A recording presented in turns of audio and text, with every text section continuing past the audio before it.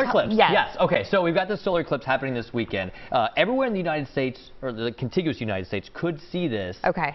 Weather permitting, that's the big thing. I'll talk about that in just a second. So here's a map of everywhere across the U.S. that will be able to see this eclipse. Everywhere except for where it says the path of annular eclipse, it'll just be a partial eclipse. But from Oregon down to Texas, it will be this annular eclipse, which is not the total eclipse that we had back in 2017 or what we'll see again next year. Annular, total. What is the difference with this? It's actually really interesting. Obviously, to have an eclipse, you have to have the sun. And in addition to the sun, you need to have the earth. And there's three parts of the eclipse. The third part, right there, the moon. You need to have the moon move in between the sun and the earth.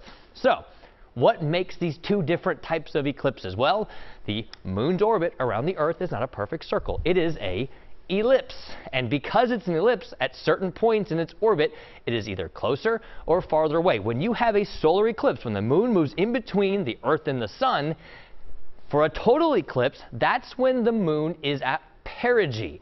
That means it's closer to the earth, but when the moon is farther away from the earth during a solar eclipse, that is when you get an annular solar eclipse. We call this point apogee, when the moon is at its farthest point away from the earth. And when that occurs, which is what will occur tomorrow, you don't get that perfect coverage of the sun. You get what we call an annulus. The moon produces a ring that you see around the sun, and that is why we call it an annular eclipse, because it creates an annulus, or that ring of fire, which is what this is called. Now, next year, the total solar eclipse is a lot more rare. That occurs on April 8th, 2024. But again, it's all weather dependent, right? You gotta have clear skies. Tomorrow, we probably won't have clear skies. So this is what it would look like here in the Philadelphia area if we had clear skies.